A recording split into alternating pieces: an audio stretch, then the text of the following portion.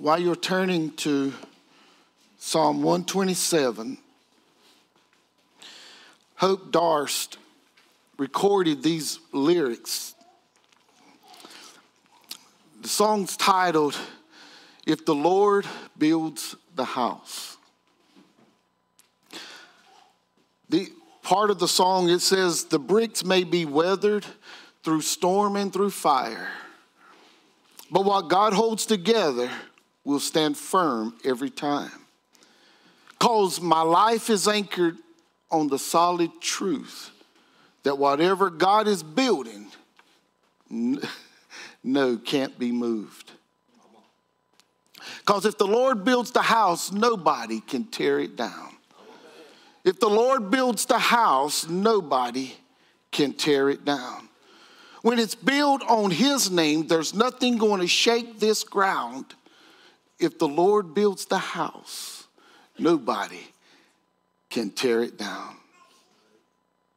You know, just thinking of those words, and we think of King Solomon. King Solomon is given credit for penning Psalm 127. But if we think of him as you hear those lyrics, I think that he would fully agree with those lyrics. That if God builds the house, then nobody can tear it down. No, it looks like King Solomon may have been on the mind of the writer of the song. It seems like they may have been focusing on just this psalm here in 127. Because King Solomon says in this psalm, "Unless the Lord builds the house, they labor in vain who build it. Unless the Lord guards the city, the watchman stays awake in vain. It is vain for you to rise up early, to sit up late, to eat the bread of sorrows, for so he gives his beloved sleep. Behold, children are a heritage from the Lord. The fruit of the womb is a reward. Like arrows in the hand of a warrior, so are the children of one's youth. Happy is the man who has his quiver full of them. They shall not be ashamed, but they shall speak with their enemies at the gate." This is God's holy word. God, we come before you today in your presence, and God, we praise you for your presence being here today. We praise you, God, for what you have already blessed us with, and we praise you for what you're going to bless us with. God, while hearts are heavy today, God, we can say thank you because you have been faithful. You are a good, good Father. And God, because of you, my Jesus has given me access to your holy presence. And God, I can know that when I leave this world, I can live with you forever. So God, we thank you today. We give you honor, we give you praise. But God, if there's one here who doesn't know you through your Son, Jesus Christ, we ask that the Holy Spirit, would just sit down with him or sit down with her and share just how much you love them. God, we pray that whatever's accomplished, you'll be given all glory, that your Son will be magnified and not us. This we offer in Jesus' holy name. Amen. Here in Psalm 127, Solomon echoes the message from his book of Ecclesiastes. Throughout Ecclesiastes, Solomon stressed the crucial point that life is empty. Life is meaningless without God. To put it in proper perspective, Solomon was indeed the wisest, richest, and the most powerful man of his time. He had everything in the world that he could want right there at his fingertips. He had pleasure. He had possessions. He had power. But Solomon discovered that having everything that the world has to offer could not bring fulfillment to his life. He realized that being far from God left his life empty and meaningless. So here in 127, Solomon highlights three major priorities that's found in the lives of most men. Building a home or family. We know that you can build a house, but a house isn't a home until the Lord and a family resides there. Protecting the family becomes a priority of most men, and working to provide for the family becomes a priority of most men. And while these priorities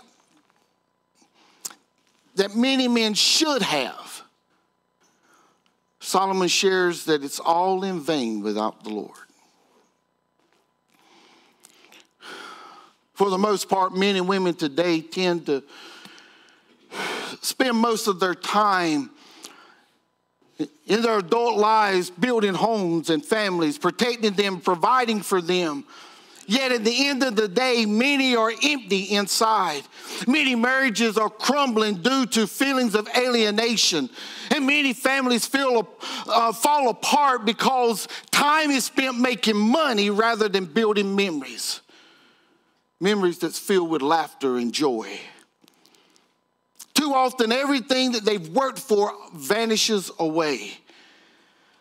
However, this can be avoided. It can be avoided if we invite Jesus to be the center of our homes and the center of our lives.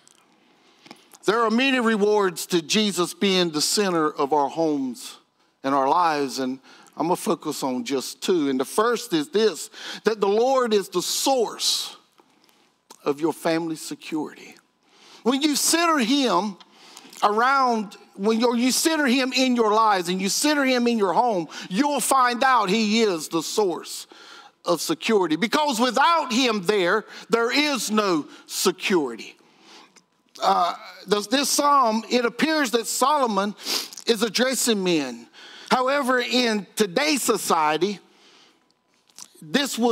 everything that he shares would apply to both men and women. In Solomon's day, it was common for men to take on the responsibility of making sure that their families were secure.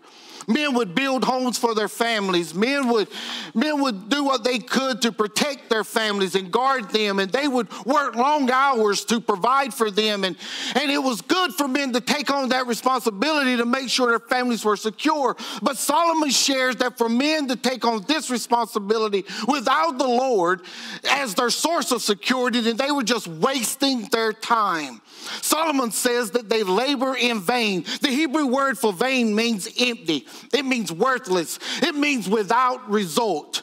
What Solomon seems to be getting at is that our home should have a firm foundation. It seems he is saying that just as we build a home with a cornerstone that holds the home together, the chief cornerstone should be the one that we're dependent on to hold our families and our lives together. Without him holding us together, our efforts are worthless. Our efforts are empty. Our efforts are in vain. You know, the Lord Jesus Christ, he testifies to this. In Matthew chapter 7, in verses 24 through 27, he testifies to us in this passage that as he's closing out the Sermon on the Mount. He gives two illustrations of how we can build our lives in this world. He likens one to a wise man who built his house upon a rock, and the other to a foolish man who builds his house upon the sand. He shares with them that storms will come into their lives. Both storms signifying that it doesn't matter who you are, it doesn't matter what you have, it doesn't matter your position in society. Storms are going to come in your life. Right. You're going to face hardship.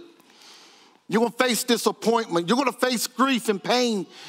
But if we are wise and build upon the rock the rock of ages, the rock of our salvation, the rock of the sure foundation, then he will hold our lives together, even in moments when we don't know how to breathe. Folks, make no mistake about it. We should do everything we can to secure our homes and our families. And we don't have much of a problem with that. As a matter of fact, not physically we don't. Because with the rise of crime, people are adding the element of security by installing security systems in their homes. Others are putting cameras all around their homes. And others who don't have security systems or cameras, they got a home filled with guns. Somebody should have said amen. I ain't the only one here with a gun. There's too many hunters in here. I know better. There's a lot of concealed weapons in this sanctuary right now. It's concealed weapon permits, that is. Yeah. I believe it is wise to protect our home physically, but true wisdom is found when we protect our home spiritually. We must remember that our true security is in the Lord. And when we make him center of our lives and center of our homes, he surrounds us with his hedge of protection. How do we make the Lord the center of our homes and center of our lives? Well, we center our lives around his word. We center our homes around his word, because if we find in his word commands and instructions that are given for our good and for his glory. And if we follow his commands, then what we'll find out is naturally when we obey his word that we're protected from the consequences of living foolishly. Wouldn't that make sense? If I'm following God's word, I'm not going to do something foolish. And therefore, I don't have to follow the consequences of whatever foolish action that I would have committed if I weren't following God's word. And when we've surrendered our lives to the Lord and we've committed to living by his word, we'll find that we'll not only receive his protection physically or naturally, but we'll receive supernatural protection from him. What do you mean, preacher? Well, David said in Psalm 144, 1-2, "Blessed be the Lord, my rock, who trains my hands for war and my fingers for battle, my loving kindness and my fortress, my high tower and my deliverer, my shield and the one in whom I will take refuge, who subdues my people under me." What David is doing here, he's crying out to the Lord, and he's acknowledging that the Lord is his protector and his provider. And folks, if we truly want to be secure with our families, then we need to make Jesus Christ the center of our homes and our lives. But not only will he give us security or be our source of security, but he'll also be our source of sanctity with our families. Solomon concludes this passage, when you look there in verses 3-5, he concludes by emphasizing that children are a wonderful gift of the Lord. Children are a wonderful gift of the Lord. You know what I like about that is Solomon doesn't distinguish. He just says children. He doesn't say children of believing parents. He says children. He didn't say children of those who are married. He says children. He didn't say children whose skin color looks different than yours. He says children. He says children are a heritage from the Lord. They're a wonderful gift of the Lord. The hard work of loving parents in building their homes, in protecting their homes, in providing for the family is for their children. Boy, every mother in here should have shouted right then. Because I know what you do is for your children. You put your husband aside while your children are small, and then you take care of them, and then you get to know your husband a little later once those children get a little older. Is that not right? because we're sacrificing everything for those children. Or at least, I know there's a lot of mothers in here who've been good mothers. Yeah, you could testify to this. It's okay. It's okay. In other words, for the sake of our children, here's what Solomon is saying. For the sake of our children, we must make the Lord the center of our homes. For the sake of our children, I should be serving the Lord. For the sake of our children, I should be bringing mine to church. For the sake of our children, my life should be an example. Nobody's going to follow you like your children.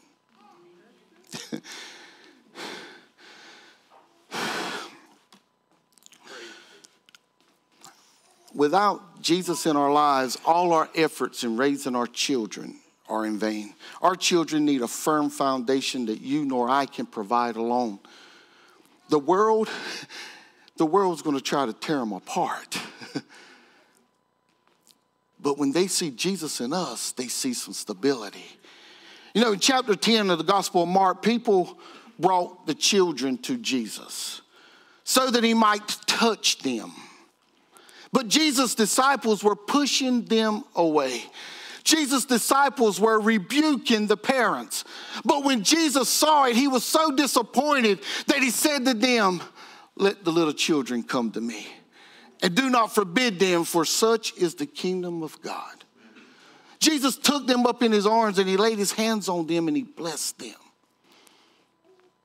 I believe every parent should be proud of their babies.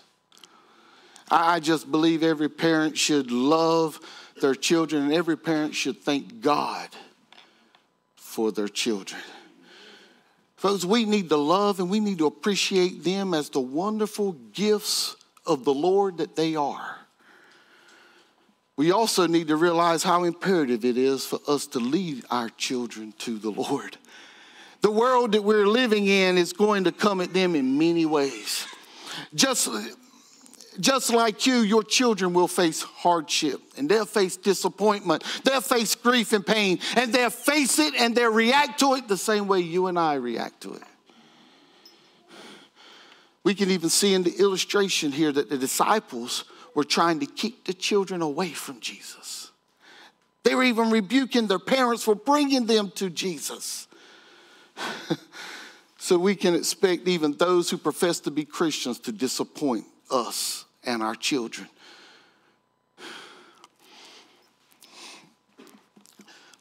So for their sake,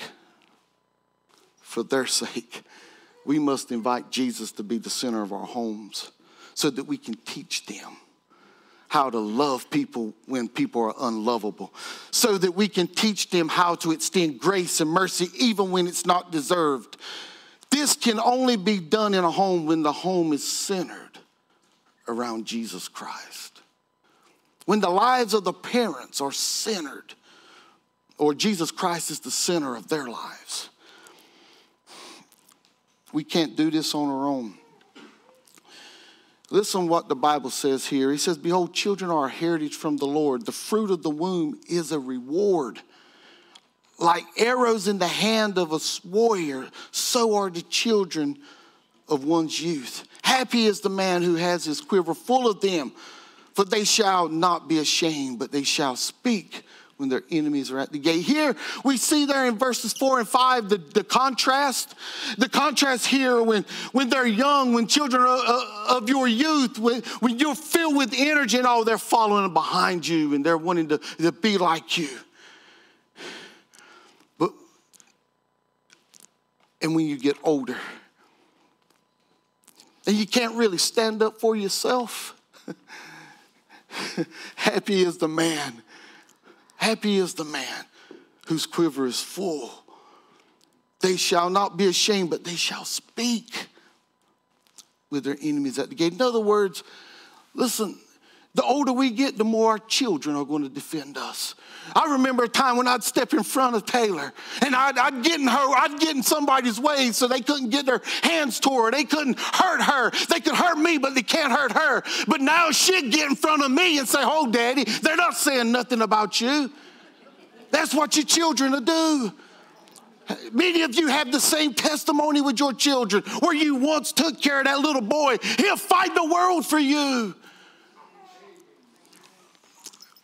For their sake. For their sake. Jesus needs to be the center of the home. He needs to be the center of our lives. The song I opened up with, it has a bridge in it that says, as for me and my house, we're going to serve you, Lord. So here's the keys. Come on in. Everything we have is yours. For if the Lord builds the house, nobody can tear it down. If the Lord builds the house, nobody can tear it down. When it's built on his name, there's nothing going to shake this ground. If the Lord builds the house, nobody can tear it down. Oh, every head bowed, every eye closed. I don't know where your homes are built. But I know if they're built on nothing less than Jesus Christ and his righteousness, then nobody can tear it down. They may come and they may howl, they may scream, they may set things on fire, but they cannot tear it down. He will be your source of security.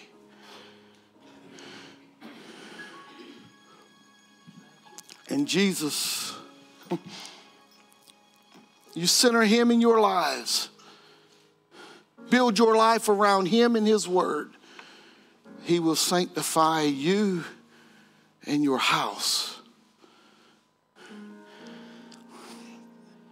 How do we allow the Lord to build our house? We surrender our lives to the Lord Jesus Christ. How do I surrender my life to him, preacher? The Bible says if you believe with your heart and confess with your mouth, you shall be saved. If you believe that Jesus is the Son of God, if you believe he came to this sin-cursed world and gave his life for your sin, to place a robe of righteousness upon you so you could spend eternity with the Father.